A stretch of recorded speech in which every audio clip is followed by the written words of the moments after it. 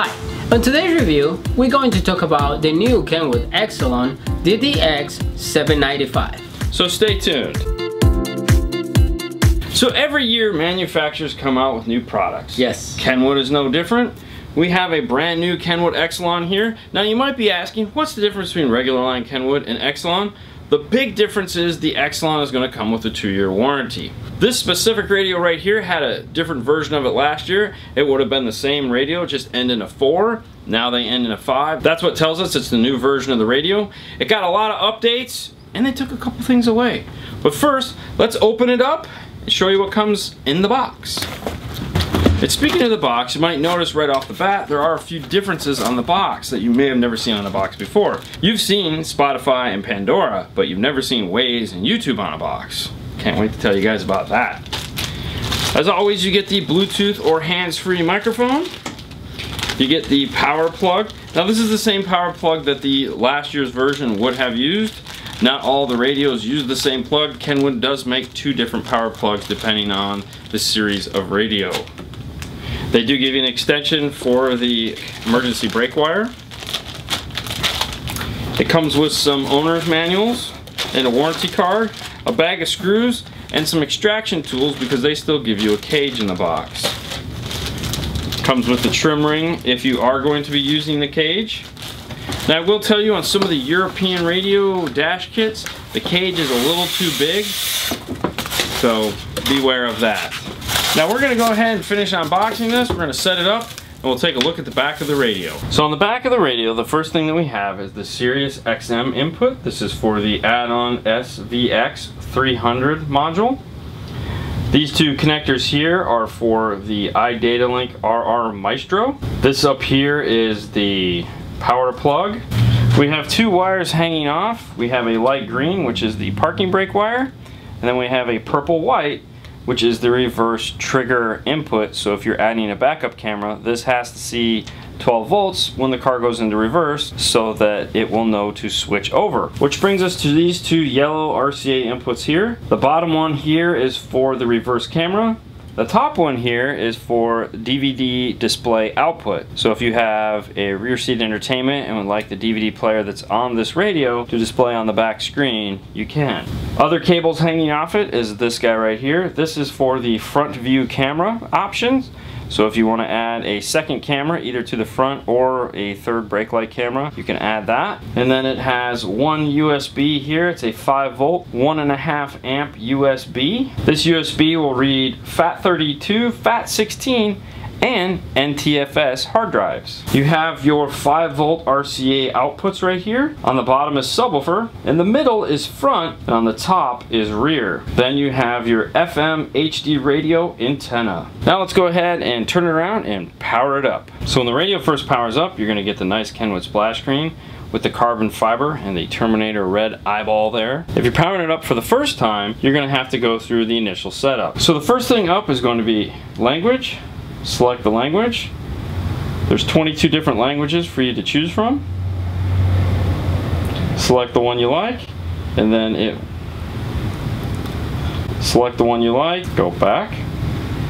You have your clock. Now this will use the radio stations to sync, but if you don't have an RDS station in your area, go ahead and click it. Select the time zone you're closest to, then select clock adjust, and you can enter in all your information. Display, key color.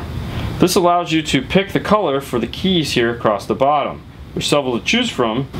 You can make and adjust your own, or you can have it just on color scan. View angle. This allows you to enhance your view options for the radio. By using black levels, contrast, and brightness, it gives you the illusion of changing the way that you are looking at the display to improve image quality and sharpness. Camera. This is where you're going to set up for your camera. So if you are adding a rear view camera and you've hooked a power up to your purple white wire, you're going to select camera interruption on. Parking guidelines. This will give you parking guidelines that you can custom tailor simply by coming over here to guideline setup.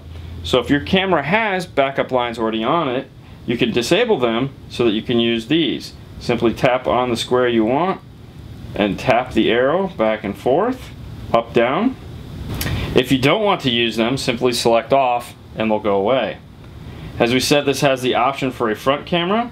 If you turn that on, now if you're using a rear view camera that doesn't have the ability to flip or reverse the image, this, go ahead and select here and it'll automatically do it for you. If you're using the Maestro RR, this will be where all your OEM setup is at. And then of course, turn the demo off. Once you've got this satisfactory, go ahead and select finish. One of the new features added to this is the feature just like its big brother, which is the automatic warning screen that pops up.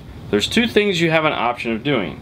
If you select this little white box right here, every time the radio powers up, this screen will stay on for 10 seconds and automatically go away. If you don't select this box and just select agree, every time you start up the vehicle, you will have to select agree. Now let's talk a little bit about the display screen that we have here. This is a 6.95 inch 800 by 480 clear resistive transparent TN LCD panel with LED backlighting. It has 1,152,000 pixels. Now this unit does have some hard buttons across the bottom, so let's go ahead and go over those real quick. The first thing is the IR sensor, so if you want to add an optional remote control to it, you can. Next up is going to be volume up and down. Next to that is going to be your camera. If you tap that, it'll go ahead and pull up your camera. Now the camera is divided into different sections. If you tap the center here, it'll switch to the rear camera. Tap the center here again, it'll switch to the front camera. If you tap the center low, it'll go ahead and close out the camera. If you press and hold the camera button, it'll go ahead and shut the display down. Tap it again, it'll come back up. Next is your home button. This is the home screen here. So if we go ahead and go out to the radio, select home, it'll return us to that. If we press and hold the home, it'll go ahead and power down the radio. Hit it again and it'll power back up. Next is the menu button. This launches the dual menu structure that its bigger brothers have. This is new for these model radios. Tap it again, it'll go away. If you press and hold it, it'll attenuate the volume. Next to that is going to be picture in a picture. This feature allows you to change when you're in app mode between sources. So if you have your Waze, which we'll show you in a little bit, up here on display and you'd like to switch to FM instead of listening to music on your phone, you're going to use this button to do it. If you press and hold it, it will also launch Bluetooth voice for Siri's Eyes Free and or Google Voice. Then you have your eject button next to that. Press it. It's going to give you the ability to tilt screen, so if you have a glare, you can easily tilt the screen. Or hit disk eject and the unit will power down so that you can put a CD behind it. Now a few things about this radio. It does have 50 watts by 4. So these radios, because they're built on the same operating system as like a 9904, they can do a lot more source features than the previous model.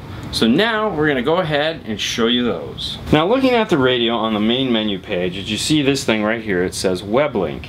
Next to that, Waze and HD radio. We'll go ahead and hit this little 9 icon here. Now this is going to expand us out to more sources.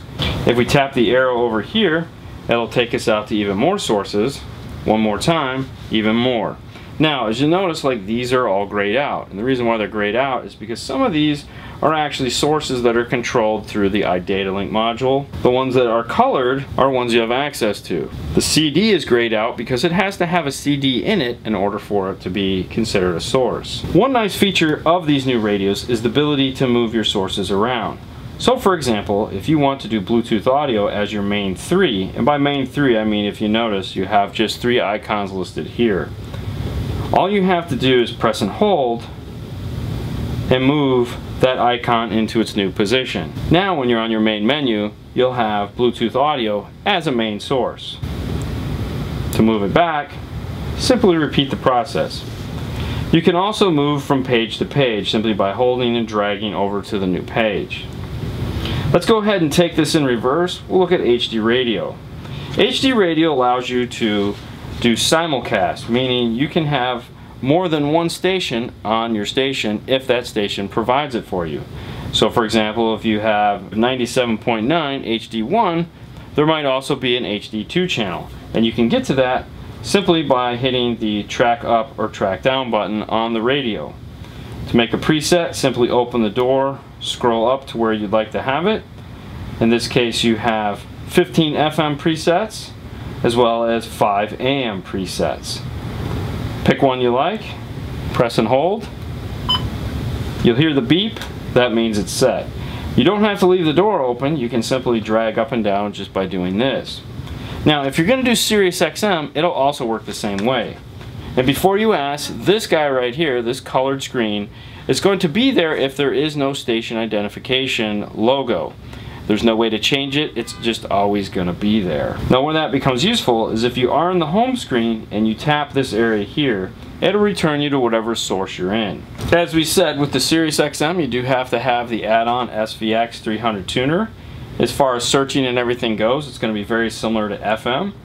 There is one other door, if you tap over here, that you can get to in the Sirius XM. This will be where a lot of your direct channel search is. Next up is Bluetooth audio. Now with this unit they've brought over the new 5-phone party mix. So you can have 5 phones paired to this that will allow you to listen to music from any phone you'd like. To change phones you simply hit the arrow here, the door opens, hit device change, tap the new phone you'd like to listen to. It'll go ahead and launch that phone and start playing music from it. You can also launch it from the phone if it's paired by simply pressing play. Now the nice thing about the Bluetooth audio on this is that's not going to change your Bluetooth phone, because Bluetooth phone and Bluetooth audio are totally different. Over here in the bottom corner you'll notice the little phone icon. If you tap that, as you see, this has dual phone pairing, so you can have 2 phones paired for calling. So now we could be listening to one phone and still have the main phone paired to this to make and receive phone calls. If you'd like to switch, simply select your second phone and it'll automatically do that. Now the nice thing too is it doesn't matter whether this phone or this phone is paired, if you get a phone call it'll automatically ring to that phone. So right now we have it paired to Nando's phone, and if Mr. White receives a phone call it'll automatically switch to that phone. We can hit talk. When we're done with the conversation, select X, and you're all set. Now when you go back to the phone, it'll still be on Nando's phone, so you don't have to worry about changing it back and forth. The other thing too to keep in mind is when you are talking on the phone, if the volume is not loud enough, if you turn up and down the volume while you're talking on the phone, it is only going to adjust the volume for the phone calls. When you exit out of it, it'll automatically go back to whatever volume you're listening to before. And when you get the next phone call, it will be at the volume you had just set it to at the last phone call. On the side here, you have a few options. You have your call history. This one here is going to be for your phone book. You can make favorites. You can dial old school. Or if you press the microphone, it'll go ahead and launch Siri Ice Free. And you could say something like, call 5-Star Car Stereo. I found one option. 5-Star Car Stereo on Gulf 2 Bay Boulevard. Is that the one you're looking for? Yes. Calling 5-Star Car Stereo. So you can use that feature to make and return text messages, as well as you just saw make phone calls. Now it says Spotify and Pandora. These are going to be controlled from your smartphone. So these are just going to launch the apps on your phone. It doesn't have the ability to make and receive those on their own. As we said, it'll play CDs and DVDs. It'll do direct iPod control. Now the USB will play formats such as DSD, WAV, FLAC, and MP3s. It's also going to be used for the Weblink application. Next to that is going to be your audio adjust. But before we get into the audio section, let's go ahead and talk about what basically everyone's been waiting for, the Weblink app. I know you thought I was going to say Waze. Yes. Well, the Weblink app is what enables you to use Waze. It's an app that you download to either your Android or iPhone. Once you've paired the Bluetooth, you also have to plug in the USB. It needs both in order for this app to work. We just so happen to have a USB cable. Let's go ahead and plug it in. Now, it's going to ask you on your phone, do you want to allow this to work? You're going to hit allow, and then it's going to launch the app. Every time the app powers up, it's going to ask you to hit allow. So if you're getting in and out of your car, just like you have to hit the OK on the screen or wait 10 seconds for it to go away, you're going to have to hit OK on your phone. It's just how it's designed right now. Once it is connected, it'll give you a big check here that says connected. Now we can go ahead and check out the Weblink. So go ahead and select Weblink, and it's going to start up the Weblink app. Now on the app on your phone, you can tell it what apps you want it to display on here. Right now we've selected YouTube, Media Player, Yelp, and weather. It's also asking us again to hit OK because it would like to do something with your phone. Let's hit the YouTube. And what it's going to do is going to bring up your standard YouTube. You can come over here and select search.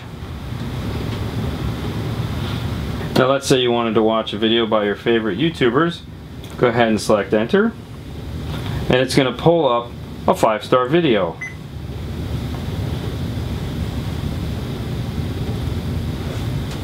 And then it's going to go ahead and start playing it. Anyways, who doesn't like leftovers? I mean, let's think about it. Right now, this time of the year, it's all about leftovers. Leftover turkey, leftover ham. No leftover bread, though. As Oprah says, I love bread. Those hot, buttery rolls. Okay, anyway, so we have leftovers. That food, of course, carbs. Now, if you're watching this and saying, hey, wait a minute, that looks just a little choppy, you'd be correct. When you're done, tap the screen. You can either hit the back arrow to get back to search, or if you hit the 4 little squares on the bottom, it'll go ahead and take you back out to your main page. If you want to see the weather, it'll show you what your weather looks like. Hit the back arrow. If for some reason you want to do Yelp on your radio, you can do that. Media player. Media player is going to give you another way to play the songs that are on your device. Tap up here where it says artist, and you can click playlists. If you hit the down arrow for search, select the playlist you want, tap on a song, you get a nice big album artwork, and of course the song will start playing. You can hit random, you can hit repeat, you can also search and show my list back to where you were. If you hit the 4 button, of course it'll take you back home. Now let's go ahead and hit home, and we'll select Waze.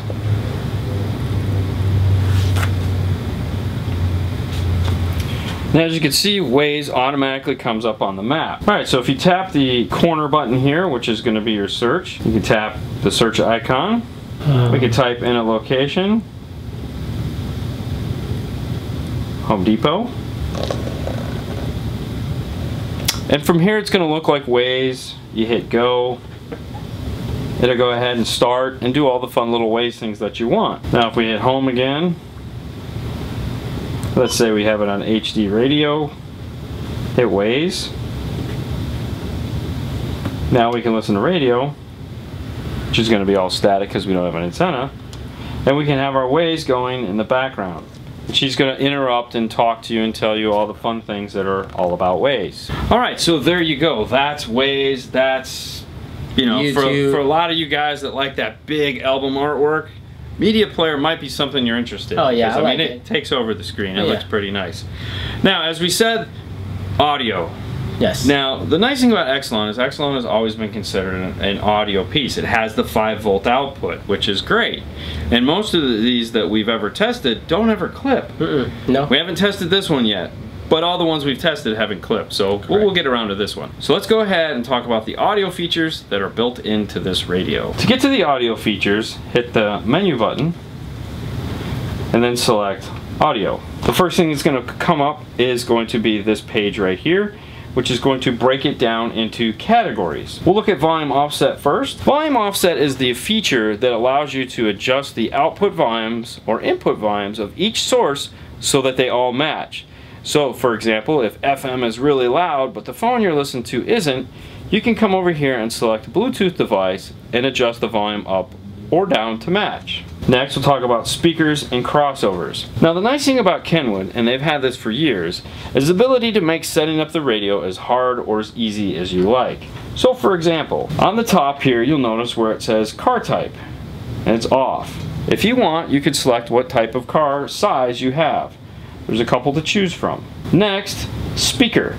Now if you notice these two little purple boxes around the speakers here, these are the fronts, and that's what this is asking you. If you tap speaker, you can tell it what size speaker you have in that current location. We'll stick with 6.5 for right now, or you can tell it you have the OEM factory speaker in there. Then it's going to ask you, where is that speaker located? Upper door area, lower door, on dash, under dash. And then, do you have a tweeter? What size is that tweeter? Small, medium, large, or no tweeter at all? Now what this will do is this will go ahead and set up a generic what it feels your crossover setting should be. You can repeat the process for rear and also for the subwoofer. Or if you'd like, you could just go into the actual crossover and set it up yourself. So you can choose what frequency you like for the crossover, or if you don't want any crossover at all, in this case it would say through, move your way back, and then what you want your slope to be, 12, 18, 24, and also 6. And then if you want, you can actually lower the gain out of the radio. Now one other thing that these have when you go into the crossover settings is the tweeter gain right here. And what this allows you to do is if you have tweeters that are really loud and obnoxious, this will allow you to go in and tone them down. As you notice this little icon right here, what it's doing is it's adding a crossover to it and allowing you to gain those down so they're not as loud. Equalizer. This has a 13-band EQ with presets. So you have pop, easy, top 40, jazz, powerful, rock, flat, and then you have users 1 through 4. So we'll go ahead and pick pop. If you notice up here it says all sources. SRC stands for source. This allows you to do a feature called source tone adjust, meaning depending on what source you're on, you can have a different EQ setting for each one of those sources. So if you're listening to FM and all you listen to on FM is talk radio, you might want to pick something like flat. But if you're listening to your iPod or your Bluetooth music, you might want to put powerful on. This allows you to do that. Now if you don't care about any of that, select the all source icon and it'll make the EQ the same for every source you're listening to. The other thing that's on the EQ page is your subwoofer level control. This is kind of nice and I'll show you why. If you're just in your regular setting, let's say you're listening to your AM, FM or whatever source you're listening to, if you notice there's this little icon right here. This is the EQ icon. If you tap that, this will automatically take you to the EQ, which also has the subwoofer volume control. So it is right one click away, allow you to get in to adjust your subwoofer level. You also have balance and fader. This allows you to do any fading you'd like. So if little kitties are sleeping in the back, you can move it towards the front. And then when you're done, select center and it'll automatically center it back up for you. Position and DTA. DTA stands for digital time alignment. There again, this is one of those things that Kenwood allows you to go basic or go crazy. If you pick front left, front right, all front, or all, it'll go ahead and give you a generic preset digital time alignment. If you pick front left and you select adjust, now you can go in and actually enter the time alignment as well as adjust the levels of delay to each speaker. Sound effect. Sound effects is one of those things that Kenwood does that allows you to get an immediate response when you press a button to notice a difference in sound. The first one at the top of the list is going to be bass boost. Bass boost allows you to take that music, let's say some 70s rock that has very little bass, it's kind of dry and bland, and add that back in simply by adjusting either 1, 2, or 3. Be careful of this though, because if you're listening to music that already has bass in it, you could blow some speakers. Loudness. Loudness is a feature that is in the radios if you like to listen to music at low volumes, but you'd also like a lot of impact and feel to the music. By selecting low or high, that'll go ahead and give you that impact. Now the nice thing about loudness is as the volume goes up, the loudness will start to go away so that you don't blow the speakers at higher volumes. Drive EQ. Drive EQ is designed to try to reduce road noise in your car. So if you have a lot of road noise, you may want to try turning it on and just see what it does. Space enhancement. Space enhancement comes with small, medium, or large. What it's designed to do is it uses a DSP to make the sound stage bigger in your car. This can be real fun to play with, but there again, with all these, be careful. Supreme. Supreme is designed to improve sound lost from compressed files. So, if you're listening to something like HD radio, or an MP3, or an AAC, or something that has to be compressed, this will help to make it sound more like an uncompressed version of it. It comes default on. Realizer. Realizer uses the DSP to give you a more realistic sound, and it has 3 settings for you to play with. Stage EQ. Stage EQ is designed to move the soundstage from low in the doors to higher in the dash. by using that same DSP. Alright, so we're almost done. There's a few more features I want to show you that are buried in the menu systems that you might want to adjust. So let's take a look at those. Go ahead and hit the menu button again, and this time we're going to select Setup. The first thing to come up is AV. As you see, it just says OEM Setup. There's not much there. Next is going to be Display. Now, if you didn't get the opportunity to set up the radio when you first power it up, that's all going to be located in this page here, your view angle and whatnot. User interface. This thing beeps. If you don't like the beep, that's where it's at. You can turn it off. You can also change the language here, do touch panel calibration, set your clock, camera. There again, if you forgot to set up your camera at the beginning, you can go ahead and adjust all those same features here. Special. This is where the demo mode is. So there again, if the installer forgot to turn the demo off, it's in special. Manual power off. Completely off or AV off. Now, what this allows you to do is that if, let's say, you just want the radio to turn off, but you still want to make and receive Bluetooth phone calls, if you select AV off, all this is going to do when you go to power down the radio is shut down the AV source, but keep the radio active so you can still make and receive calls. Audio setup memory, audio setup recall, audio setup clear. If you've gone ahead and taken the time to set up all the cool audio functions that are built into this radio, you're going to want to go ahead and adjust these. If you select audio setup memory, this will allow you to memorize all the settings you've just set up. And then if your radio is disconnected or taken out of your car, you can select audio setup recall. Now, if you've done that and let's say the settings aren't what you thought they would be, you can hit audio setup clear and it'll go ahead and default it back to out of the box. Software information, it's just that. If you want to check to see what version of software you have on the radio, just in case you need an update, it's going to be located here. And then initialize, which we'll come back to. Bluetooth. Anything and everything that it has to do with Bluetooth is going to be located here. So in this case, select the device. Here's the two devices we have paired. If we'd like to delete them, this is where they're going to be to delete. Now let's go back to that initialize. Select it. Are you sure you want to initialize? Yes. Now what initialize is going to do is bomb this radio back to out of the box settings. So we've played with it now for a while. We've touched all the buttons and we moved all the switches. We want to go ahead and put it back to the way it's supposed to be, like it was brand new in the box. That's how you do it. So if you've done like we've done, where you just got this new toy and you want to make sure you hit every button and find every feature, correct. That's what initialize is for. Start over. Start over. All right. Now, as we said, there are some features that this doesn't have that the older models did. One of them is going to be the remote control. It no longer comes with the remote control in the box. The other one, which may be a little bit more important, is it doesn't have an aux jack anymore. What that means is that if you want to do anything like use the CAC3AV to get some form of an HDMI video into this, for screen mirroring or anything like that, this doesn't have that input for you to do that anymore. But you do get the cool Waze feature. Alright, Fernando, I think this one is done. Yeah. Please, end the show for me. Alright, if you like this video, please subscribe, share, like, and you can find us on Facebook, YouTube, Instagram. And as always, you guys have a great night, and we'll see you later next time. Bye.